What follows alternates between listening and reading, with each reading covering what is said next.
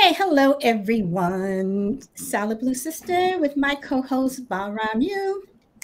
Friendly differences. Hey, and today we are going to have a chat with Chill Will, or as he likes to be called sometimes, Oh, Sweet yeah. Willie. Nah, that's not for this. This is not for this venue right now. Right? All right, so this morning, the three of us have been talking back and forth on another platform. And it got a little heated. And I must say, I'm the one that provided some of the heat, whatever. And, we were just, talking about, that thing called, I guess, race. You want to put it like that? Race and white people and black people. And I mean, how would you all put it? I mean, Well, it's centered around I guess when I started elaborating about some things, and you posted a video. What video was that you posted? There's two. Well, originally it was because I was listening to a podcast that day for preparation for a show that I'm doing, and some guy on Charles there Barkley.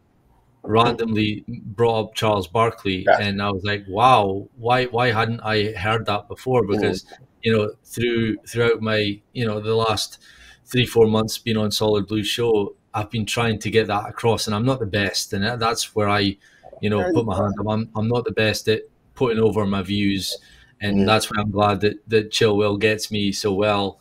He often he hears what I'm trying to say, and he'll maybe elaborate and say it better for me. And today, well, the last couple of days, as Solid Blue says, I posted that video where Charles Barkley's talking about that the elites see black and white and they try to divide us. They're using us, and that's what I've been trying to say. So my intentions whenever I'm on Solid Blue Show or any show is to unite blacks and whites. Like, that's my utmost.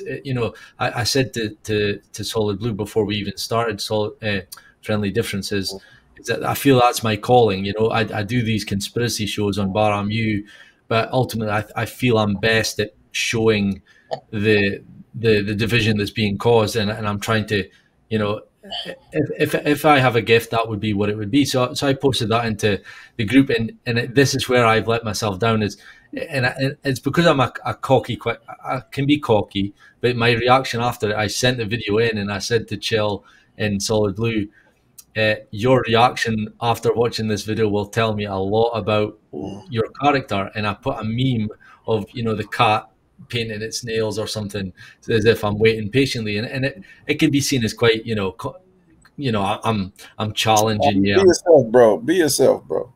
Yeah, so I did that, and it kind of it was about 15-20 audio back and forth, and to me it's a learning curve for me. I think it was more than that, but anyway, go ahead. Yeah, so it's a learning curve for me, and I want to get to the root cause of racism and why and all this stuff. And I've heard, I've never had the chance to debate people on it, and especially meeting you two who are obviously you've got experience and you felt it all, and that's extra better for me because I'm genuinely open to it all. But what I also don't do is I have my beliefs, and I'm under no illusion that some of the beliefs I have may be agent provocateur, stuff like that one you're referring to, Will. It was Milo Yiannopoulos, where he reads out the FBI stats, and it doesn't look good on, it doesn't bode well for the whole, blacks are being killed by cops and all that stuff. So what I would ask, for you to take over now is, what I did say in the audio note before we joined the show tonight, and you weren't able to answer because we joined Solid Blue Show, is that guy, Milo, I know for a fact he is an agent provocateur. I think that is his self-proclaimed title. That's what he does. He does it well. He winds up feminists. He winds up, he does all that, right? But are you annoyed because it's him that's reading those stats, or are you annoyed at those stats? Because if you're saying that those facts about 90% of homicides are black on black and white on white, and not black on white and white on black, and also I think it was blacks make up for 50 odd, 60 odd % of the crime rate in America, but yet they only take up 13% of America's population. So that obviously doesn't look good. Are you disagreeing with those statistics from the FBI? Because if you do, then we have like I'm interested to see why. Validity question. We have a Or validity question. Like, so, or are you pissed off because it's a white man doing it? Because I would then say, if Barack Obama stood up and read those exact same facts and statistics, would you still be pissed off? Yeah. So if you know anything about me, what you will learn that has nothing to do with it. I'm a fair person in general in reference to hearing anything. Like, I don't care who said. Like I said in the show, I really don't care who says it, how you say it. I might even go at you at first, but I'll go sit down and think about, like, damn, shit, that was I might be pissed, but he was telling me the truth. You know what I'm saying? He was telling, or I'll reflect like that. So, in reference to that person, I just think that's what Black folks would say. That's a part of white privilege. You can stand from that point. So some people would definitely get mad because it is just is it your place to even say that? Because you're telling me about me. You know what I'm saying? So if I'm here and I'm telling you about you, you would feel some kind of way, like, damn, how you don't even know me like that? You come with some statistics and tell me about me, and they're just stats, but they don't tell the whole story, right? So typically stats are used as an analytical basis, but they're just the premise to, when you actually go and set foot in maybe a Black neighborhood or a Black person's shoes, and so for me to hear those statistics, and that's another tool that they'll use the truth against you, right? They'll take the truth and they'll skew, although it's the truth, they'll skew the narrative, and that's exactly what that does. So if, like he said, I think he said 30% of all, I don't know, it was like robberies are made done by Black people, but we're 13% of the population, and we're 80% of the crime rate incarcerated. So that's right there. That's disproportionate. So when you say 50% of all robberies made were done by white people, but then you say, you know what? You look at the prison system, it's 3% white. The population itself is 50%, about 50% white people. 50% of all robberies. See how that trend goes? Is kind of like, all right, cool. So they like another 50% of white people. There's more white people than Black people, just by nature, but it's still proportionate to where you see the actual numbers of the population. But when you get the 30% robberies and you look 13%, 12% Black people, that's a 20% gap. So that's like, what? And that's what we talk about. It's not that white people aren't oppressed too, or white people don't go through things too. We're talking about the rate in which Black folks are hurt by, whether it's policies, whether it's the police, and that has to change. Now, sometimes we may not necessarily know exactly what it is, but if you're living in the hood and you're looking at it, like I grew up in the hood, we don't like the police, and of course it's poor. Like, but white folks are poor too. You can't tell me that there's more trailer parks than hoods, right? So you're telling me that they don't commit crimes? They don't do drugs? They don't, do enough to go to the jail? Only if it's less than 10% of white folks. There's more white folks. You would think if more white folks are in America, there'd probably be more white folks in prison, but it's not. So you don't think that? So now white folks think, looking at that, Black folks are criminals. And plus, Chill, you hit on a good point that I didn't think of.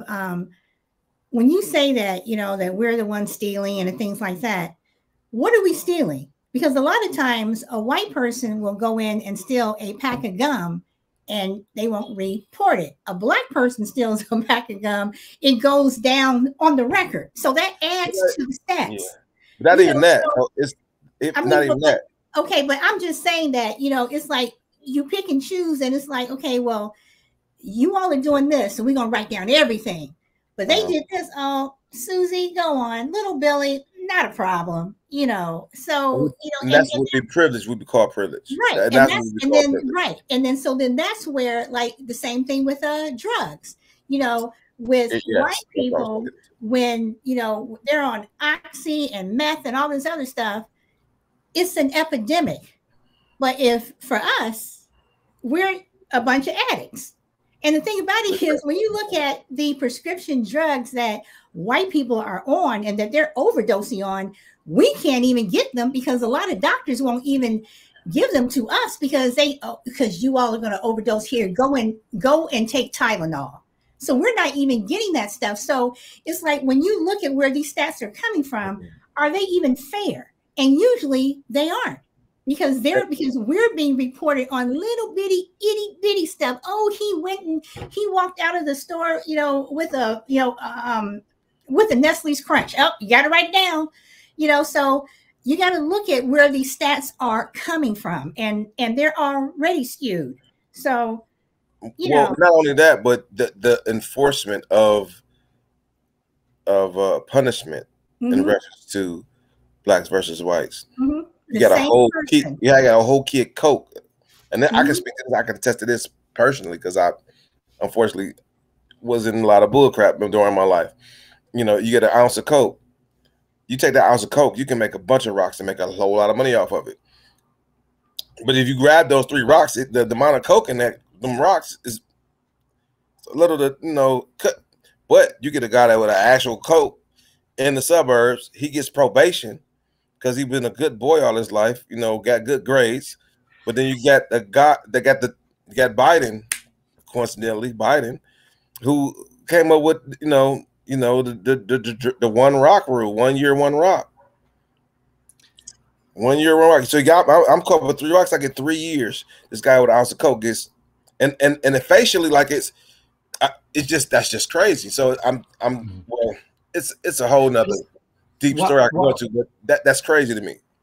What I'll say to that is, and I'm not saying it's every case, but to me, I mean, that sounds crazy, and I'm totally like, if that's happening, I mean, I'm not saying it's not happening, but that sounds to me like you can Google that. You can Google as far as the disparity of the sentencing. That sounds to me like the stuff. Like when I'm listening to both of you there, I'm sitting thinking, how do you know that? And I'll tell you how I think you'll know it. It's because you'll know it through the media, because they'll highlight the injustices. Like they'll purposely tell you that a white man got off with something that a black man didn't to wind you guys up. And they'll do it also with us. But okay, and I have to push back on that because it's not just the media. I know people in law enforcement who have just come out and said, this is what we do. I mean, cops have quotas, you know, and this is what we do. And some of them even laugh at it. They think that is funny. And in order to make a quota, it's easier to stop someone of color than it is a white person, because it's easier to justify that this black person, because they're black, so they must have been doing something wrong, you know. So it's not the media. And this is why I say this has been going on since the beginning of time, since Harriet Tubman, you know, whatever. It's like you have go back and look at Emmett Till. Emmett Till was killed supposedly because he whistled at a white woman, just for something like that, you know. And it's like, you know, he didn't do it. You know, 40 years later, you know, what's her name? Carol, I can't remember the woman's name. She's not even worth remembering. You know, she lived to be 80 something. Emmett Till died at the age of 14, and she admits that she lied, but he was black and down south, you know. So it's like, it's not the media. That's why it just bugs me to continuously to hear the media. Does the media do things? Yes. But are they 100? No, they aren't, because this has been going on for as long as we can remember. We have been the ones who, if you want to step on somebody, it's white people here, then you have the Asians, then you have the Latinos, and then the black people is just y'all at the bottom. And that's the way it is. Then you got the gay community over that. Then you got it's a couple more things over there. I mean, seriously. And then with the gay community, I always chuckle to myself, because I'm like, you have, and I'm going to get in trouble from gay people of color. I'm going to get in trouble for saying this, but you all are so into these white gay people don't they y'all not on the same level. Y'all not. So just like that million women march, whatever. You had a lot of black people, a lot of black women who started in that, and they're like, well, they're not treating us the same way. How are we not gonna do Yeah, the that? feminist movement that was started, that colored folks colored women attached themselves. They're not the same plights. We didn't have the same issues. And that was in the Exactly. 70s. Like that was, yeah, we're not even making yeah, the yeah, same yeah. amount of money. So it's like y'all go march on Washington all by yourself, wear your little pussy caps and all that stuff, march on Washington yourself, but we're not going. So it's like I don't need the media to tell me, I don't need the government, whatever. I can look around and see it isn't fair. So one thing I would say you could go and reference is this reference policy, right? The crime bill. There's a well-known video of Bernie Sanders before they passed the crime bill, begging and pleading for them not. And this was during Bill Clinton. They called Bill Clinton the first black president. By the way, that's the coin they got coined that, which pisses me off. It's horrible, but he did probably the worst for black people out of any president by creating the crime bill, because that was in which they sent a lot of those guys. Yeah, because it was the three strikes rule, and it separated a lot of families. And but Bernie Sanders is a video of him standing on the Senate floor saying this law is exactly what racism is. It will disproportionately affect specifically black people, black fathers, he's a whole 20-minute spiel, and they pass it anyway. And so that right there, because of how the three-strike rule was, I say it again. The three-strike rule was basically didn't matter what remember, because the one guy, remember that one guy, he had stolen pizza. He stole a slice of pizza or something, and that was his third strike. He went to prison. And it also had little nuances in there. And when I also mentioned the 1 year 1 rock rule, guess where they sell rocks at? They sell it in the hood. That's the only place they sell rocks. And so this is what they get away with, to make it seem like it's a facial, and it's on his face. It's like, oh, it's just a rule. It applies to everybody. Yes, a rule, but where do they sell rocks at? Yeah. They sell rocks most in the hood. Are they doing the one meth rule? But they're not doing the one meth rule. They're not doing the one. But I got a whole ounce of coke out here in the suburbs. The white guys, they deal with coke. They got more money. They can deal with the expensive drugs, and they get probation. And it's like, what? Like, and that's if I see that happen personally. If they get probation, so that's why I said stats and everything. Yeah, I mean, I totally get this stuff. This is the stuff that I learn about. I've learned about all this, how the government has used CIA operations to go into Baltimore's and all that, and like this is something that I talked about during the BLM time. I was sharing posts, and someone reached out to me and said, and they had quite racist views, like if they were here right now, you guys would be hating them. And I says, I totally understand where you're coming from. However, the problem is you don't go far enough and say how to fix it. Like, let's take Baltimore and these places that are, they're shooting up each other every weekend. There's double figures, shooting each other. And I listened to a few podcasts and done a bit of research into that. And what I'll say is, I do believe that these areas are being targeted by, they're pushing music into those society cultures, like gun crime, like fuck the popo and all that kind of stuff. And that is what they do. And that's why I'm all about the media, because it's like if you first of all, you break down the family unit, so it's a lot of single mothers. So the sons are growing up with no role model. They're attaching themselves to gangs, and then they're shooting each other up because they're in that gang culture, that mentality. And when I've heard any of these things get mentioned about the black culture needs to sort itself out before they start saying, that is very provocative. And what they don't do is they don't then say why and how and how to solve it. So what I would, oh, we've lost Solid Blue.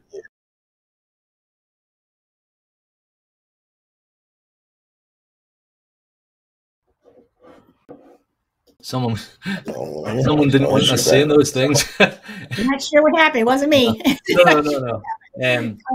So that type of music, that type of culture, plus pulling the funding out of Baltimore. I remember, I think Trump was involved in that. Like he didn't want to give the check to those places because they'd already had enough money, and it's like that. So you're not giving people things to do, so that they're going to go. Like I see it here in the UK, like kids hanging around street corners, getting up to mischief, and then they end up getting lifted by the police. They get criminal records because there's no funding in those cities. There's nothing for these kids to do. There's no parks, and that's where I think a lot of our focus gets distracted because we're listening to the media talking about George Floyd and Jussie Smollett and Breonna Taylor, which I don't like. I think with those, the ones that are like the main ones, like the George Floyd ones, whenever I've looked into them, I'll find that it's not as as like you guys are like probably going to say, oh, and listen, I don't for 1 second believe they should have lost their lives, but I'm telling you what, it's not as cut and dry as what you guys will think. There's always another side to that story. Like I think it was the Breonna Taylor one where she was held up, and it was something to do with drugs, and the police tried to bust in, and there was gunfire going off, and she got caught in the crossfire. But they won't tell you that. They'll tell you that she was innocently sleeping in her bed, and the police went up and put a bullet in her head, which is just lies. But that's not what they said. And I mean, and even going back to was that Breonna Taylor though? I think Breonna Taylor was the one that with Breonna Taylor. She was the one that was asleep, and it was her boyfriend. So who was the one that in jail? Boyfriend with the whole drug thing, and it was a no-knock warrant. So someone's busting into their house and they don't, and her boyfriend didn't know if it was the cops, whatever. They're just busting in. So he grabs his gun. I would grab mine. So he grabs his gun to shoot, and then the cops shoot.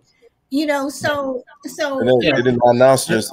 Is a he said, she said. They said they didn't announce themselves. They didn't come. They came in plain clothes as well. So if somebody comes in plain clothes and busts in my house, say they're police, how am I supposed to know they're police? Well, exactly. And the whole thing is, the fact that it was a no-knock warrant, that right there tells you that they can come in however they want. So you can blame media, whatever you want to. And with George Floyd, it doesn't matter if there was another side to the story. The fact still stands is this 17-year-old girl stood there, bless her heart, filming the entire thing, and this man died. Yeah, so I don't care. You can say that that the film was manipulated. You can say whatever. The facts that, but this is where I'm having a problem. Tell George Floyd's family that the media quite happily, because the bottom line is, and even you saying that, it shows an insensitivity. Yeah, I don't care if George Floyd was white. I don't care if George Floyd was black, green, blue, whatever. The fact still stands is this man is still dead. I don't care if he was a wife beater. I don't care if they said the same thing about Rodney King when Rodney King got his butt whipped, whatever. The fact still stands is it never should have happened. It never should have happened. So when I say go tell that to their family, whatever, and you're saying, because, I mean, no, because let me just reiterate. It's like this is what they do. They've had, like, you try to tell me that he was the only black man that died that day. No, he wasn't. No. So you tell me why they highlighted his story, because on that same day, a white man died the exact same way. On that same day, they were knelt on. Okay, so let me ask this then. How come people like Fox News, who is so far right, especially someone like Tucker Carlson, who is so far right, he can come up your butt, whatever. So how come people like Fox News, who relish in things like that, how come He wasn't out there, or Fox News was out there going, "Hey, this white man over here was killed the exact same way." And how come they didn't put split screen with George Floyd and this other man because side by side? because you don't understand the way the system works. Like media is not controlled by government is not controlled by media. Media is controlled by the government, and even bigger than that. It's like when you realize that the media can't tell stories that they're not allowed. They can't just break out and tell stories like the Epstein Island stuff. I'm sure that I was don't think that's in our country though. I think it's the opposite of the way around. Media definitely controls government, unequivocally, without a doubt. no, But no, okay, not at all. okay, but at the same time, though, whether or not another white man died the exact same way, the bottom line is a police officer still murdered someone who was down, Can I just say? who was down. Either way, that person died. Yeah, but listen, see that technique of kneeling down on someone's neck? It is a trained technique. The police are trained to do that. And the fact that he died is a tragedy, should never have happened. And And they also said that in that same technique, whatever, that where his knee was and whatever, that after the person is already down and they're no longer struggling, and he had not been struggling. I mean, Chauvin kept his knee down, and they restrained him for like an additional 5 minutes. He had already stopped. So okay, so I understand about the whole technique and stuff. Okay, but he is down. He's not moving. Get the fuck off of him. And not four. I don't know about 4 people being on your back and on. Yeah, that, I for mean, that long. seriously. He was kind of jabbing. Like, that was a little how different. big That he was a little is. different. But I do get what you're saying. He was taught what's that that. story, Will? You saying he was taught that, which is understandable. But some of just common sense. If a man saying he can't breathe, I'm pretty sure there's training against that too. So Listen. I to watch that footage it's horrible to watch, and and even you're saying about the girl that's videoing it. There was multiple people there. Why didn't they go over and grab the police officer? Like I couldn't sit back. Okay. Ian or Bob, you have to remember one thing that you have to remember. It was mostly African Americans dealing with. Hold on, dealing with cops who more than likely can pull out a gun, and even the white EMT lady who was off duty, whatever, and she was saying, "I am an EMT. I'm an EMT. You guys, you have to get off of him. He isn't breathing. You need to turn him on his side." They were telling her to shut the F up. So you can say, why didn't they? And they're all yelling at them, get off of him. He can't breathe. He isn't moving. So is it up to them, or is it up to law enforcement who is committing this act? And they see, again, he's not moving. And not only is he not moving, is he has handcuffs on. Listen, if there's a guy lying in the streets with a cop on his neck, it doesn't matter what skin color you are or what job title you have, you push the cop off him and say, leave him out. Like, you don't sit back and watch and record. I get that completely. You certainly don't record it, that's for sure. They probably didn't know he was dying, though. You know, and they probably, now I probably would have threw something at him or something like that, but you got to think about it. It's not that cut and dry. I mean, that takes a brave soul to come over there. You feel like they're brutalizing the man. What's to say that they're gonna shoot me if I approach them? And then they like, stand back. The one cop is like, stand back. Mm-hmm. Remember, it was just not those 4. It was one cop. It was kind of, the one cop was just kind of policing everything. Hey, you get back. Hey, you get back. And if you attack the police, they're gonna shoot your ass. Who wants to get shot? Hello. No, but before they shoot you, they'll say, taser, so they'll at least have a reason. Yeah. Oh, it was a mistake. I meant to bring my taser. And you don't necessarily know he's dying at that point if you're a person. You just know he can't breathe. He's struggling. You know when he's going to be dead. But again, the fact is that he was on the ground, and that's the thing that got me. It wasn't even so much. Yeah. Well, it was the fact that he wasn't breathing, but the thing that got me was the fact that this man was laying prone on the ground. You was on his neck with your knee, your whole body weight in your knee. And you are not supposed to put, and they have even said that wasn't, you don't train that. You don't train that. They even came in and said you do not do that. They showed the manual, everything. You're not supposed to put your knee on someone's neck like that. But the fact that he remained there. He remained there. You know, so you know, and so that's why I say you tell that to George Floyd's family in the flip way. They oh, you're out, you know, whatever. That's just messed up. Because if you were to tell me, it's messed up to defend a man that, I mean, I call him a man, but he held a gun to a pregnant woman's stomach. He's been in jail. See, this is the thing that I don't like. They did the same thing with Rodney King. Oh, he was a drug addict. He was that. I don't care. Yes, he did do that. Did he do stuff that was messed up? Absolutely. Does that mean he had to be murdered? No, I've already said that. Nobody. Okay, so then why even bring that up? So you're apples and oranges. I feel like it's apples and oranges. You're right. So you know, because you were sitting here in a pandemic, people being told you can't go to your own loved one's funeral, yet they're having the biggest funeral ever for a man that has been in jail 5 times. He'd held guns to pregnant woman's stomach. He was on some sort of drug that day that probably added to the fact that he, you know, that technique ended his life. And then at the same time, he's walking into a shop with counterfeit money, and we're all crying. Let me ask you a question. Was it ever proven that was? Anybody ever know whatever happened to that $20 bill? Was it ever proven that it was counterfeit? Do we even know what happened to that $20 bill? And the fact that it was a $20 bill, and one thing that the guy said, if you listen to the entire testimony with that young man who originally said something about the $20, when he said, I wish I had not even said anything. I wish that I had just taken the money out of my own pocket, whatever.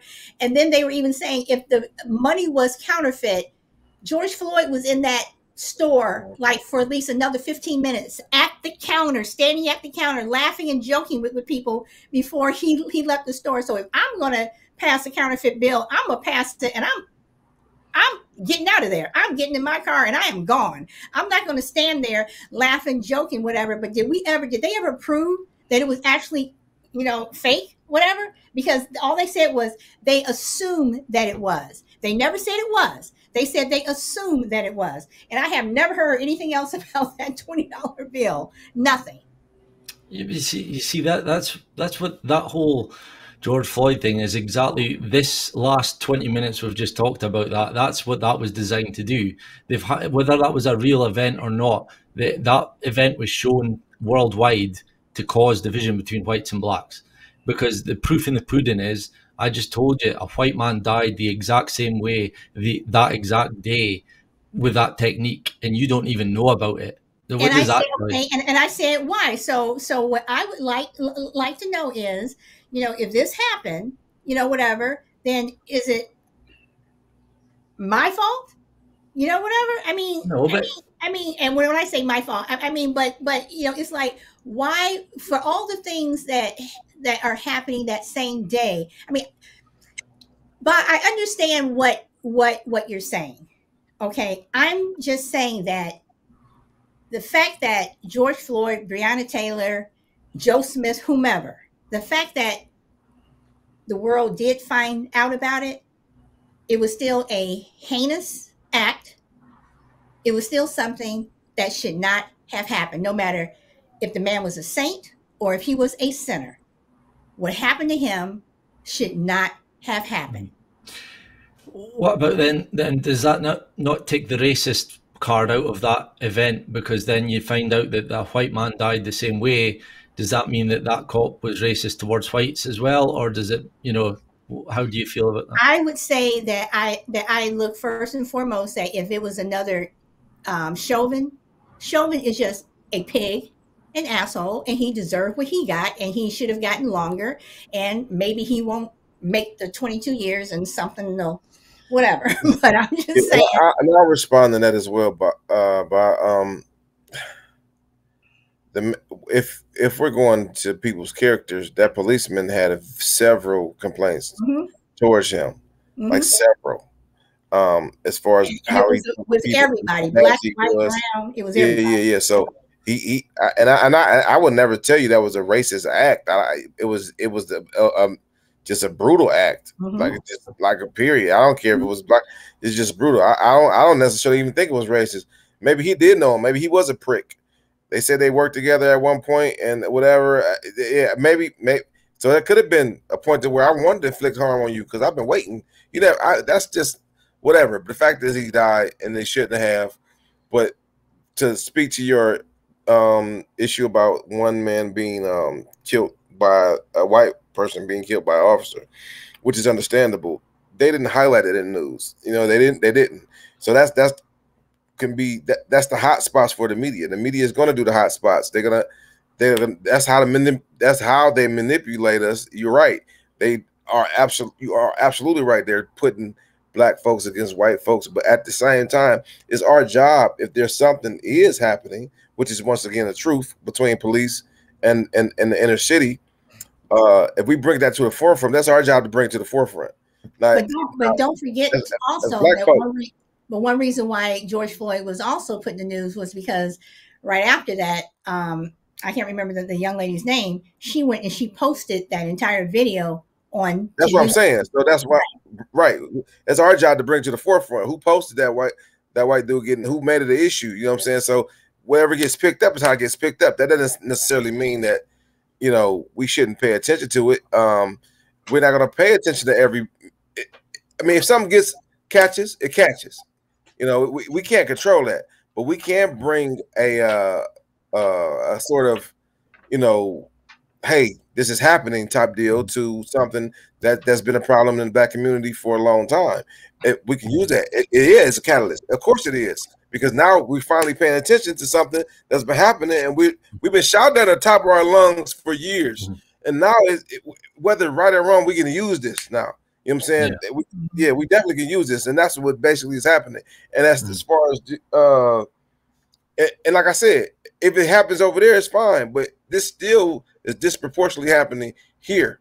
You know what I mean? We know it happens everywhere, but that doesn't take away from the fact that it's disproportionately happening here. Not only deaths, we're talking about wrongly convicted. Like you can Google that, man. You will see so much about that. Disproportionately is ridiculous, and they're still letting out black guys today. But see, when you're saying disproportionately, see a lot of these crimes. This is what I'm trying to say. Like when you look into a crime or like a black person being shot by a policeman, right? What you'll find, and what I've found in my experience, and unless you guys have examples, and I mean, I'm sure we don't have. I'm not going to just say shot. I'm talking about crimes, not just shot. I'm talking about when we don't even have to do nothing but look at the prison system and see that it's 85-90% black folks. So those are just crimes. Just and a lot of them are, and a lot of them are not even crimes. A lot of them life or death, right? It ain't got to be life or death. And we're not talking about just what I'm saying is, don't you think it's maybe not that it was because of the color of their skin that they were like? I'll use the shot, right? The one last year, was it where was he 17? He was in his car. He'd Snapchatted him with a gun on his story, and then the police pulled him over for a random check, and he did he reach for his gun or something like that? Like, and what I'm saying is, to me, a lot of these crimes is not like the media will pose them as a racial crime, that the blacks are being unfairly treated by police officers. But what I'll say is, I wouldn't say, when you look into them, it wasn't because of their skin color, it's because they were breaking the law. Like, if you don't play silly games, you won't get shot. That's the kind of motto if you don't have a gun in your hand, and I've seen plenty of videos where a policeman, there's a one that I've got on my phone where guy gets pulled over and he's getting held behind the car with his hands behind his back, and something happens and they go to tase him. So they tase him, he falls to the ground, but just springs straight back up, runs round to the front of his car, gets his gun and shoots the two policemen.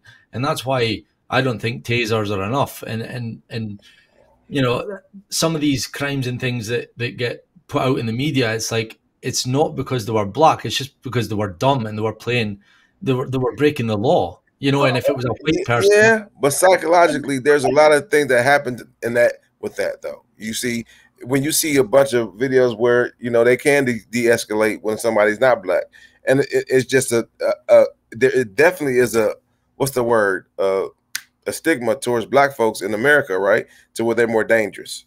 That same stigma that you may talk about, like, yeah, they're trying to create for the white. We've had that for forever. So when a white cop sees innately, they did a little. Remember, who did that study as far as what was the baby doll? You remember the baby doll study? That was she was from the UK. I did a show on her. Yeah. So when they Wait, say talking what's about the good baby, what's the bad baby, they show a right? black baby, what's the good baby, what the black baby is, and they put a white baby doll and a black baby doll in front of them, and they say, what's the good baby, what the black, and they all point, even the black folks. So media again. That's so what right, I mean. exactly. So therefore, do you think it's not going to go into that symptom? Although they not made the cause or ultimate cause, the elite is still a symptom of the elites manipulating us, which is the police looking at black folks like they're criminals. Yeah, you know what I'm saying. And so now I'm more on edge. I'm more likely to shoot your ass opposed to seeing you like my drunk uncle that was just talking shit. So that's a big difference. I'm totally on board with that. That's exactly what I'm all about. I don't deny that stuff. That's definitely evident. Yeah. Okay, so Bob, have you heard of Jane Elliott? She's from the UK. Okay, she did a blue-eye brown eye, and she's been on Oprah. She was on Oprah years and years ago. She did a really good school study. It was in school, like a junior high, maybe. Well, she did one in junior high, but the one I'm referring to is the one that she did in the UK, and this was back in 2009. And the thing that got me about it, in fact, one of my very first YouTube shows when I was first podcasting, I did a show on her. And it was so interesting because as a white woman, I mean, she literally just tears white people to pieces with this blue-eyed, brown-eye thing. If you look at the YouTube video that she did, was she, people were coming to do this thing, and then she's very mean and very nasty, and she's like this on purpose. She says, okay, I want all the blue-eyed people to go stand here. All the blue-eyed people went to stand there. All the brown-eyed people go and stand here. So all the brown-eyed people were standing there, and in the brown-eyed people, there were people of color, there were different races and stuff, and there were white people who had brown eyes. So she says, okay, all the brown-eyed people, you go and you have coffee. You have coffee and tea and all this other stuff, and there's donuts, whatever. And the blue-eyed people are like, well, what about us? She's like, you all are getting nothing. Just stand there and shut up.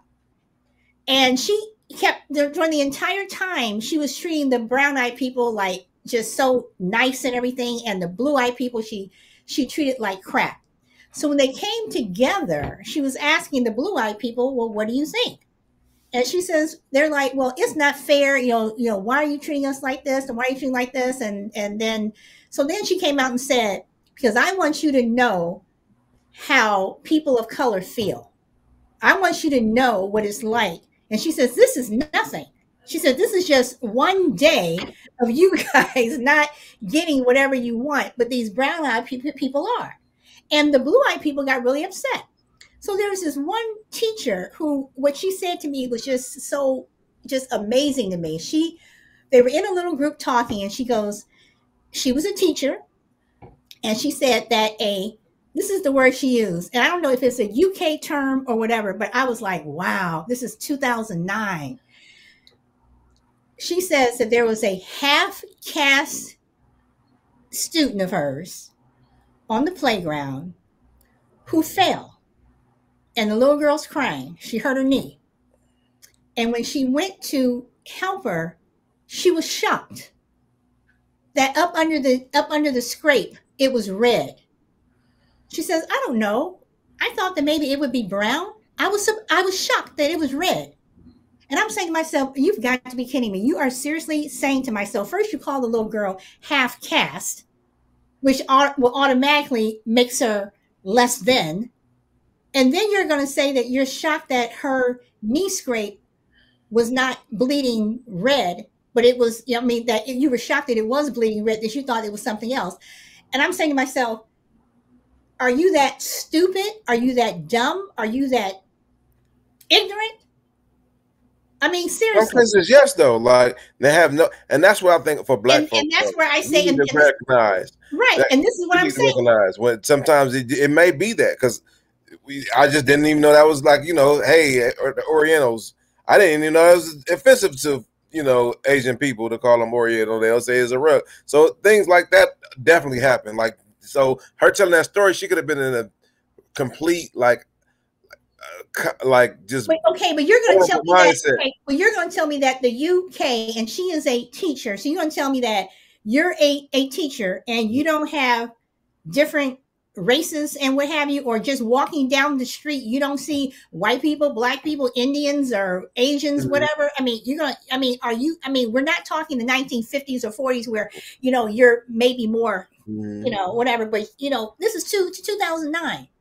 So when the experiment ended, Jane Elliott, she just said, you all just need to see how people of color feel. So then it made me go back and look at one that she did in a high school here in the US. And she had these kids running out in like tears. She had these white kids running out in tears, because she's like, this is how they feel. And this is and this is what it is. Now, some people may say, well, that wasn't fair. You shouldn't have done that, whatever. But it was an experiment where, for once, it was like, this was an experiment where you did kind of separate the blue-eyed people from the brown-eyed people, and there were, like I said, white people who were in the brown-eyed group, whatever. But go and pull it up, and because it's very interesting, and Jane Elliott gets very mean and very nasty, and I think, and again, she's doing that for a reason. But watch it, so. I can't say I agree with that form of experiment. I would say that's quite harming to children, especially because it's on children. Okay, but what about adults? I mean, even like my stance on like promoting basically white guilt. They're trying to press white guilt onto people. Like but then again, but this is what I'm saying. By now, it comes back to where the shoe is on the other foot. So now it's been like, you all are this, you all are that, you all are bad, black is bad. So now it's like people are starting to question and starting to push back. And all of a sudden it's like, oh no. No, it's not that. It's not that. It's basically two wrongs don't make a right. Like, because you guys have been oppressed, you can't then oppress white people to make up for the oppression. No, I'm not, and I'm not trying to oppress you at all. But what is it going to take? I mean, for her experiment, it was an experiment. No one is oppressing anyone. I'm not trying to say, okay, but at the same time, though, but this is what we go through. The fact that our children go to school every single day, and there's always going to be that one teacher or that one principal or that one coach that is going to say something that is mean and nasty to our children. I mean, when my son was in fourth grade, I'm laughing, but every time I think about it, it just pisses me off. When my son was in fourth grade, he was one of two African American kids in his class. During Black History Month, the teacher thought it was okay that to teach about slavery, that they were going to do some mock stuff. The two little black kids in the class, which was my son and one other little boy, they were the slaves.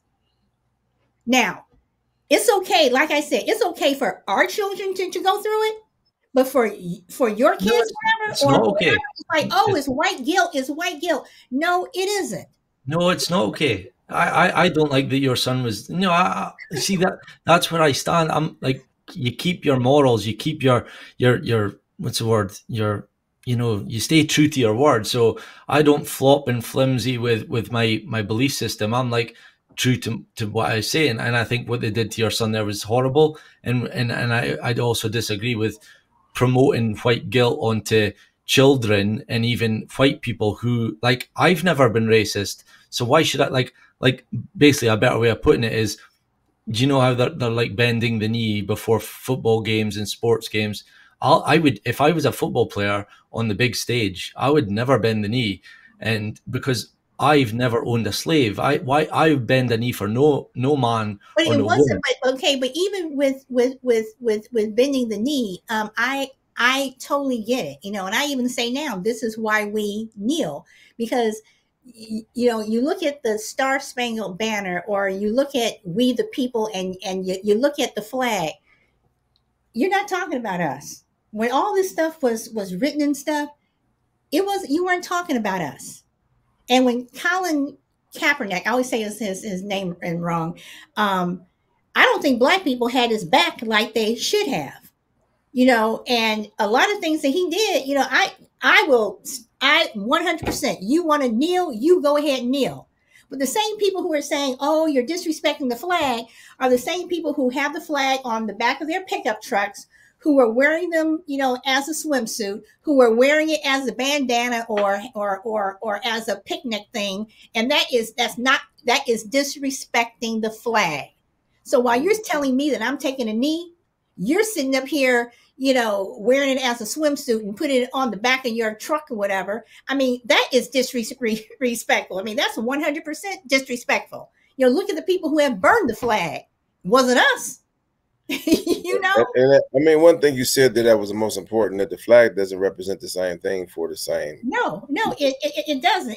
And growing up, we had on the 4th, yeah, we had fireworks.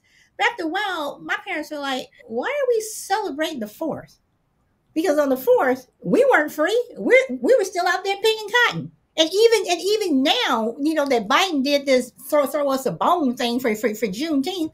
You know, it's a federal holiday, which will affect most white people, but most black people who it should help are minimum wage, and they'll be at work at Target or Walmart or some of these other places selling Juneteenth. Well, the government sector is mostly black, I can say. So, you know, it does affect them, and they'll be off. As far as I put like this, in terms of postal workers, maybe, but in terms of federal workers overall around the U.S., it is mostly white people. But what it should have been was Juneteenth. If you're going to make it a holiday, make it a national thing. And Biden only threw us that freaking bone because he didn't want to deal with the whole voting rights. No, he want to get reelected. Period. Or I mean, you might take stuff like that as a grain of salt. He's not doing a good job, but he's better than the other guy. One thing I do want to address too, I don't know. I mean, there's just so much to it. I mean, there's just so many components to just, I want black people to get along. I want white people to get along. There's just so many other things to it. And it's just not that easy to say. I mean, that's all I'm saying. Mm-hmm. I do know what I want to just one other thing. Because I know for you, by sense to be, I do understand a lot, whether we agree or not. I do understand exactly where you're coming from, and I do think it's an earnest place. But overall, say for instance with the George Floyd stuff, whether he's like you said, a saint or a sinner, I mean, our lives in general, it's a marathon. So if you might have sold drugs, been a robber, I've done a lot of those silly things, and so should I be, not? If I did something heroic, not or just died at a as a symbol of oppression, should I not be celebrated? I mean, do we celebrate a man's faults? I mean, well, should we, just because he has fault, should we not celebrate? Martin Luther King probably cheated on his wife several times. You can find the greatest man that has some of the hugest faults. So to attack a man's character when such a tragedy, or you can say what goes around comes around, yeah, cool. But overall, to assemble to attack a man under that circumstance seems kind of cold. That's what I think. I think it's. I have to clear my name on that because I've never actually, this is the first time I've actually ever discussed the George Floyd thing with people because. For people watching this and they've maybe listened to my Bar Amu podcast, I've never actually talked about it on there either. but you'll all know what I think of that whole thing, and I'm not going to talk about that here. So I may be blinded by that stuff. As far as what it comes off as, I'm not saying that I just want to make sure you understand me. I'm not. No, because I often say, like, listen, nobody deserves to lose their life early. You know, nobody should be murdered and all that kind of stuff. But I what I do take exemption with is that we use him as a martyr, like the left or the Democrats. He's not a martyr to me. Well, it seemed that way for a lot of people. But even if he is, though, so I feel like you're not gonna. I mean, Malcolm X was horrible at one point. Some people don't like, like I said, Martin Luther King cheated on his wife. Huey P. did drugs. Like for our heroes, a lot of them, they're gonna have some faults, right? But not only that, Chill, it's like, okay, so we're talking about George Floyd now, and it's like, okay, where is he going to be 100 years from now? Because when you look at the people who we do celebrate, like Christopher Columbus, okay, so George Floyd held a gun to a pregnant woman. Okay. You look at Christopher Columbus, who was a child molester. He trafficked children. He literally took out if you read his own diary, you look at the Taino tribe, who had almost 1 million people. When Christopher Columbus and his soldiers or whomever came, after they left, there were just a couple of thousand. They used to take babies. This is in his diary. They used to take babies. Those soldiers used to take babies from their parents, and they used to have this brick wall. Who can throw the baby the furthest, and who can crack the skull the biggest? This is what Christopher Columbus did. So while we're talking about George Floyd, his holiday and doing drugs and stuff, let's fast forward. Let's fast forward to Thomas Jefferson, the third president of the United States, who raped a girl when she was 14 years old and had babies by her, and then even on his deathbed, he freed her children, but still didn't free her. Just look at all these people who we have statues to, whatever, that we're saying, oh, there were these great people. And we're going to talk about George Floyd or Rodney King or someone else who had drugs or they held a gun. So 100 years from now, what are we going to think about these people? So we're speaking to the hypocrisy. You're speaking to the hypocrisy of it all. Right. Well, right. What about, here's a hypothetical. What if Donald Trump went out tonight and you woke up in the morning and found out that he was shot? Do you think people would be celebrating? Yes. Just like, wait, hold on. Just like I think that if Biden or Obama were shot, do I think people would be, yay, woo, yoo-hoo? Yep. So then you understand where people like me come from when you're looking at a guy like George Floyd and not shedding any tears. Okay, fine. But I'm saying, but don't be a hypocrite that while you're going to say something about him, make sure you talk about the other person who is just as bad. Oh yeah. I think in reference to the cause or what happened, I think it's apples and oranges. I don't have to martyr. Like I think that's not the fact. That right there is also a media deflection. That's a tactic they use to. Fox News or what CNN, they'll attack your character so you can be less of a importance. You know what I'm saying? So that's a one-on-one trick by the media or the elitists. You know what I'm saying? Because that's the last thing they want to do is create a martyr or like a, all like outside of what they can control. If it's a guy, if an MLK or God forbid, just whoever that is.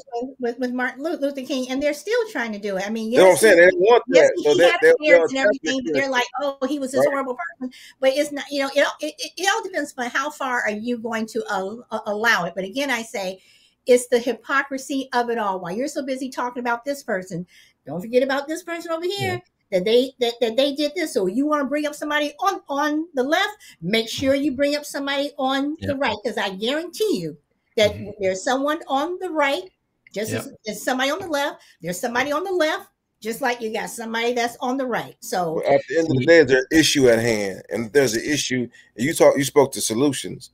That if that brings that as an issue for us to be part of a solution finally, after years of like crying, fighting, being whatever you want to call it, victim, screaming at the top of your lungs, hey, this, trying to pull ourselves up. If once now, it's the point is with the BLM, we're at the forefront from a lot, like after like 20 years, it's, you got the, the LGBTQ had their turn. They got, whatever else had their turn, and we've been at the bottom the whole time, like, hey, and now we got, so I'm not mad at it. Even if they are taking advantage of it, I still think, it's, hey, whatever black folks can get out of this, let them get out of it, because they just, it's way overdue. But you also have to remember, at the turn of the century, you had a lot of ex-slaves who built themselves up, worked hard, whatever. You mean you reference the Reconstruction period? Yes, and because of that, there were so many black Wall Streets. There were so many, and when you had money there, $1 would circulate through the entire neighborhood 38 times before it left. We had artwork. Movie theaters, all this stuff. We had beautiful homes. We had many mansions. We had our own banks. We had our own schools. We were educated. But you know what? The people across the tracks, they were looking and saying, why those, yes, I am going to say it because this is what they said. Why those niggas got all of that? So what are we going to do? We're going to go over there. We're going to steal from them. We're going to kill them. Then we're going to bomb the entire place. Then we're going to come back in. We're going to take their land. Well, now what we're going to do is we're going to create Jim Crow laws. Like 50-year span. What we're going to do is create Jim Crow. Right. That's so now we're at this spot now that we have just been unable to recover. And it's like, well, you all are complaining. Oh, well, if you all would just do this, we did that. We had this. Yeah. And historically, it takes generations to build wealth. And when I say that we had artwork, we had $1 million of artwork. I mean, we had this stuff, and it was gone. We're not even 100 years out of the Jim Crow, so it's no, we are. The black folk. I'm not familiar with the Jim Crow stuff. I hear about it a lot, but I've never looked into it. Yeah, Jim Crow were a set of laws that were in place, separate but equal, which is oxymoron. Put in place, like that's where you get the black water fountains and the white water fountains. Black folks can take the bus, but they get us in the back, and the white folks in the front.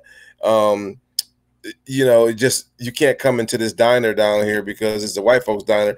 You got the black folks diner down the street. And they have to sit in heaven. So he tried to segregate to save peace. To say, they make up, but we're just used to our cultures and our ways. We don't want to stir up the pot. Well, let's make it separate but equal. But it wasn't really equal. Conditions equal nothing. So schooling was big. The schools too. Especially when they try to desegregate, which to some people, a lot of black folks say desegregation was the worst thing that happened to black folks, and to some they have a lot of point, because that's when you did have these communities where black folks did everything. They were self-sufficient. We took care of ourselves, farmed, doctor, lawyer, each other, and we had because we had to. Now we mix up everything, and they were able to take. That was a tactic to attack the black folks. That was another tactic that they figured. And these are calculated, so when you say conspiracy theories, these are actually things that they sat in a room and said, how do we keep the oppressed? Because if they do, it's going to be a problem. But you know what, Jill? I mean, growing up, I grew up I had mother, father, parents were, until my father passed. I told the story before, whatever, but my mom always said when we went to school, because we went to school mostly with white people, and whenever we brought home bad grades, whenever I brought home bad grades, my sister didn't, I brought home bad grades, but my mother would always say, and she would get so mad at me. as long as there is one white person in that classroom, you will learn something, because that teacher will be teaching that white kid. So you better sit there and you better listen. And that was the rule, you know. See, And when you say that even that's if that wrong, is the case, even if that is the case, I'm not saying it wasn't. Mm. Why would you say that to your, like, that's horrible. That's no. That's good. That's awesome that you say that, because that's exactly what has to happen. There's a hard truth that has to be learned at a. And so when y'all was talking about the jail, because what I'm saying, like, maybe that's not a good example, but I don't like the thought of black parents teaching their kids that you must have to have the talk, but at the same time, we give our children the talk. You aren't giving your children the talk. I had a conversation with someone when I said, when we give our children the talk, we're telling them how to survive. You all may say, okay, well, you all, it's a real thing. If this is going to happen, well then, okay, so you give the police officer your license, whatever, and you say yes or no, sir, and everything will be fine. For us, it's like, do not move. Put your hands here. Do this. Even not with the police, just with the school, though. I mean, even now, my driver's license is in my phone, because it's like, literally, if I ever get stopped by the police, I will take it out, put it on the dashboard where the officer can see it. I am not moving. Right, we teach our children how to survive. That's a perfect example, right? Why are you like that? Because we have to be. Why though? Why? Because society has made us this way. Not society. I don't want to hear about the media, because the media was not there. But okay, but you know what? See, I can agree with Bob on this one, because I don't have no problems with no police. Because you're hearing. They pull me over, I act accordingly.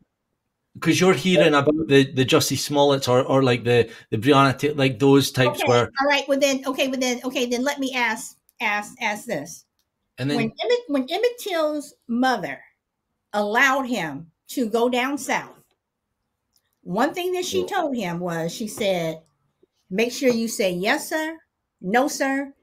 The South is not like the North. It's not like that.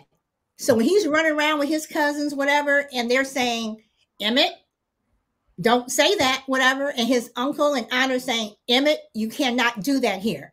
You have to. They're teaching him how to survive that summer. They were trying to teach him, you cannot do that. You're not up north anymore. You are here.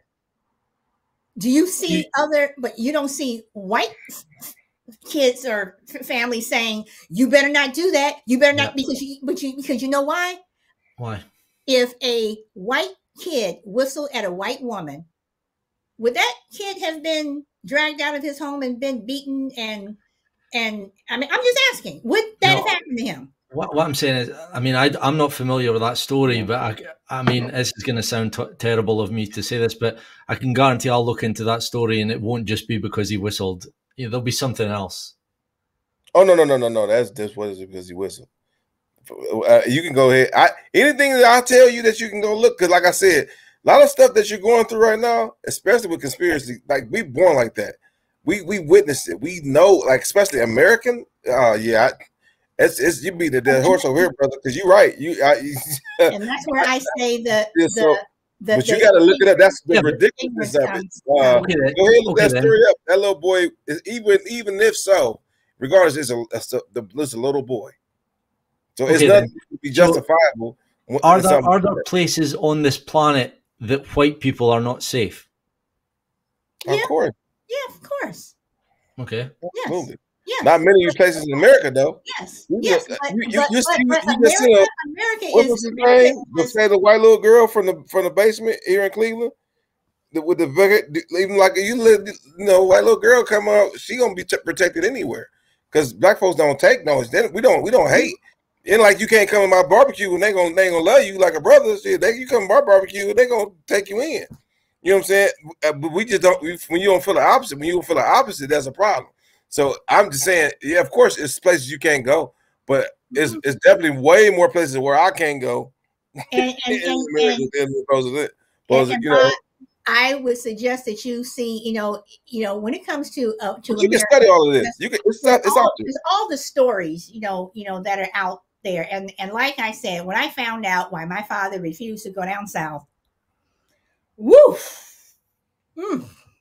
I know, I know It's it's just not terrible. something. You had to look It was into not it. something, more to it, whatever. But I implore you. I think it's on Netflix now, but either look it up and read it, or the rape of Reese Taylor. This was I back in know, the but 40s.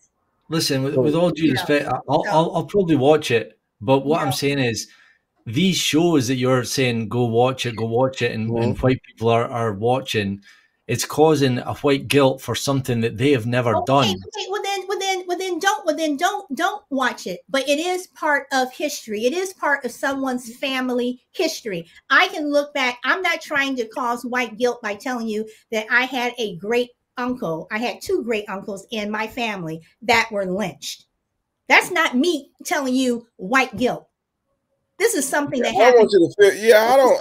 This Yeah, is that's something another that thing. I happened don't in want you to my feel family. guilt. Guilt. I'm I not wouldn't want asking you to feel you guilt. to feel guilt. I'm just saying that this happened, and the only reason why I say go and watch it, I'm not trying for you to be white guilt, because you said for Emmett Till, I bet that there was something else. There wasn't. He whistled at a white woman at a time where white people were putting themselves But didn't she higher. lie? Didn't she lie or something like that, or something happened She about? lied for her husband and her husband and his two friends. And she was interviewed when she was like 80 something, and she admitted that she lied. But again, she got to live into her 80s, but Emmett Till died, and not only did they beat and if you see the photos, you have to see the photos of him, because when they found his body that was weighed down with a industrial fan he had been in the water for 2 weeks, and when they shipped his body back to his mother refused to have a closed casket. She wanted an open casket. She wanted the world to see what they did to her baby, her only son. And But I understand what you're saying. But fast forward to today, ain't nothing that necessarily is going on right now. It did, so that affects us though. So when we say that, it's not to cause guilt at but all. see, no, It's to cause hold on. guilt as But you have Ronald Green. well. No, no, no. No. I'm not even. We didn't And go to college. you had Michael, what's his face, that was lynched in Michigan. It is still going on. It may Well, no, not no, no, be no. What I'm going saying on. is that the fact is that it happened. If I'm telling you that, it's just to take accounts of over historically why black folks feel the way they feel, Right, and you okay. could also recite the things that are today. I just didn't want to go down that rabbit hole, but my point is, it's a thing, and why is a thing, and it's not necessarily saying, hey, you know what, you should feel guilty, opposed to saying, hey, you know what, we want you to aware that my feelings and the way I think about this situation, it may be valid. Now you can say, you know, well, black folks still can pull themselves up by their bootstraps. You can go work, you can go do this, and you're absolutely right. So it's a certain amount of governing that we need to be better at our own communities. True. You're Unequivocally, absolutely without a right. doubt. Absolutely. But Absolutely. it's not saying that it has to be totally whatever the word is exclusive to one another. They're working at the same time, and so and of course I know I gotta solve black on black crime. You got to get better in Chicago, of course, but I'd be damned that the police gonna add to it. Come on, golly, so we're gonna bring awareness to that, because how can you fix yourself? How can you fix your own damn house if somebody out out there tearing it down on the outside? So that's the thing, and also it's just quite purposefully, and it's a slap in the face. Some of these laws, some of these ways, and that's the thing. So, but I get what you're saying. The essence of what you're saying, I get, but I also want you to know that there's definitely a legitimacy, and when black folks, I don't think they're trying to guilt you. They may be making you aware, and they're not complaining. They're just making you aware. Like, it's more so because I Yeah, I mean, I ain't about to cry over nothing. I still got to go up and go to work. yeah, Still got to raise my baby girl. I got to do what I got to do. yeah. See that stuff I already know. Like that's the stuff that I'm into. Like I know the way, you know, the puppeteer and the division and all that stuff, and some of these quotes by some of these, you know, puppet shadow government people, like throughout the years in the history, they're just disgusting, and they openly say that they are causing black and white division, and they're using it to benefit themselves, because when we're distracted, we're fighting amongst each other while they're passing all these laws and taking our freedoms. So I already knew that there was racism and all that. But, you know, I've always just, you know, it's been a great chat and learning things and you know. But you're not the only one. I want to say you're not the only one that thinks that way. Like there's several people within our own community that say, you know what, the hell with them. We got to overcome ourselves. Like that's a thing. Like that. And so you're not telling, you know, it's not a new idea, right? So it's something that definitely registers deeply in a lot of conservative ways. Are definitely progressed our lifestyles through legislations, through it slowly but surely, you know, more so than necessarily the radical ways. You know what I'm saying, that Malcolm X might suggest, or you know, a Black Panther Party might suggest. You know, so it's working in different areas. You got to attack it from all angles, and definitely us coming together as people is one thing, but we still have to some degree have to have a keen understanding of each other, right? And so that's what I think we're searching for here, making sure we have a keen understanding of both each other's situation. And so when we do move forward, there won't be no angst. You know what I'm saying? And that's just the, you know, in order for us to come together, you know, to move forward, we got to some degree understand each other, right? Yeah, perfect. Well said. Well, this has definitely been a good chat. You know, I love y'all. It's like sitting down there and talking crap. We're at the 1 hour 16 mark, so that's not too bad. So yeah, so hey girl, get ready. Sweet Willie coming over there in a minute. Sit your ass down. So see, I always have a glass of wine after the show, but you know, I had to like, I got my little thing over here. I can fill it up. So, you know, Chill, I want, you know, yeah, about Sweet Willie. He's what, like I say, he's 2 feet tall, or he's 2 inches tall. You married. Don't be asking them questions. Don't get me in trouble.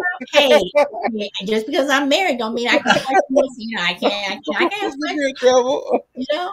Get me in trouble. Who's that? That's Sweet Willie. Oh, that's Sweet Willie. What you going? That's Sweet Willie on the phone with. Like, hold on, brother. No.